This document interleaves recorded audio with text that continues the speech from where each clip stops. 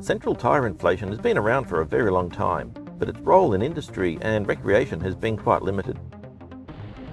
In recent years, the technology has been refined, reliability is now very high, and thousands of trucks are using CTI every day.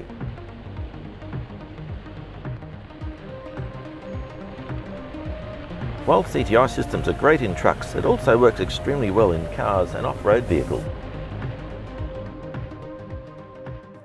A pretty common sight on the front of four-wheel drives is the power winch. Power winches aren't cheap. They're a big investment to have installed on the car, and they'll cost a couple of $1,000s to get fitted, but often they're not being used to great advantage. A power winch will get you out of a sticky situation, but for the rest of the time it's just dead weight on the vehicle. It doesn't actually work for you. If you have a tyre inflation system, it works for you all of the time. As soon as I go off the bitumen, I dial up a lower pressure. It takes most of the bumps and vibration out of the ride. This means that the rest of the car is going to last a lot longer if it's not being shaken up all of the time. Central tyre inflation takes a lot of the roughness out of the ride on bumpy roads. In fact, it's been proven that on corrugated roads, lower pressures will actually smooth the bumps out over time. Having CTI on board allows me to set tyre pressures to match the road conditions. If I'm towing something heavy, I can trim the back tyre pressures just to match that larger load. Matching tyre pressures to the load also means that stopping distances can improve. This is much better than just leaving tyres set to a high pressure and driving around with the tyres overinflated. If I do get a puncture in the tyre, say I pick up a nail somewhere, I can deal with it in a safe way, not on the side of the road under dangerous conditions, but after hours when I'm ready to. In the meantime, the system will maintain pressures until I'm ready to deal with the problem later. About a week ago, I did pick up a nail on this tyre. I could hear it hissing faintly through the treads, but it didn't really matter.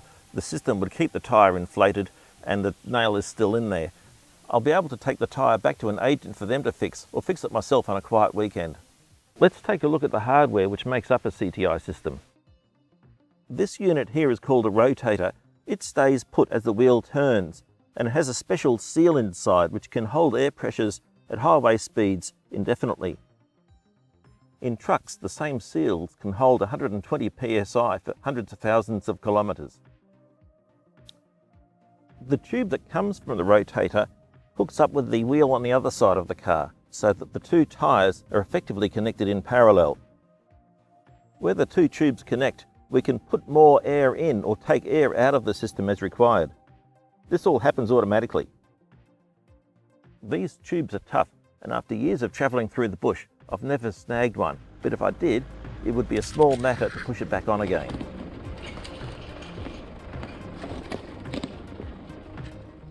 The front and rear wheels are tracked separately, which means I can have one set of pressures for the front, and the rear tyres can have their own sets of pressures which I can adjust for the different loads that I've got on the back of the car. Let's check under the hood and we'll have a look at the hardware which makes the system work. This here is the 12-volt air compressor, which stops and starts as required whenever the tyres need more air.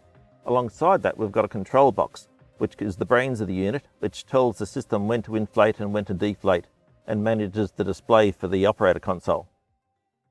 Over the other side, we have an air control box, which operates electric solenoids to inflate and deflate the tyres as required.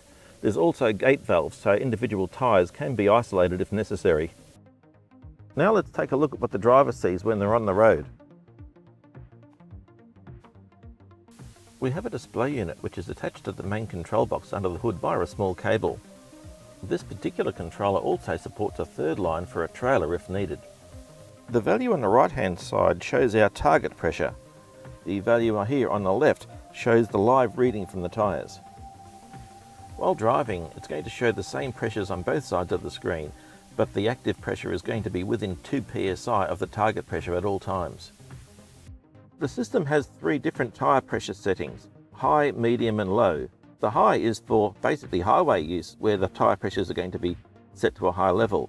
The medium is for gravel roads and corrugated roads, where you need to reduce the vibration while driving. And the low setting is used for high traction situations, trying to get through sand or a bog or very rough terrain indeed.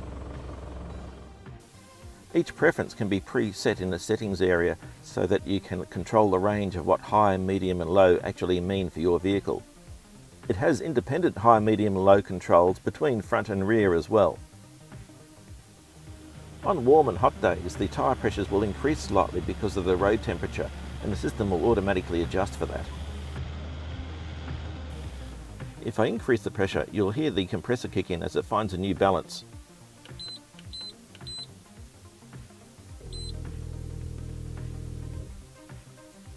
The compressor increases the pressure slowly and checks along the way to make sure it's reaching the target pressure. We can also place the system in standby, where it just shows the front and rear pressures without actually changing anything. It's from the standby mode where we can arm or disarm a trailer if there's one present. While the default pressure is always shown in PSI, we can change a setting and display the pressures in kilopascals instead. The system manual shows how all of these settings can be adjusted. Unlike most off-road accessories, CTI systems work for you all of the time, not just when you're stuck. It matches your car for the conditions of the road that you're driving on at the time, and that's a really important feature. I've been driving with a CTI system fitted to the car for about the last 5 years, and I'd certainly miss it if I didn't have it. It's probably been the most useful accessory that I've ever fitted.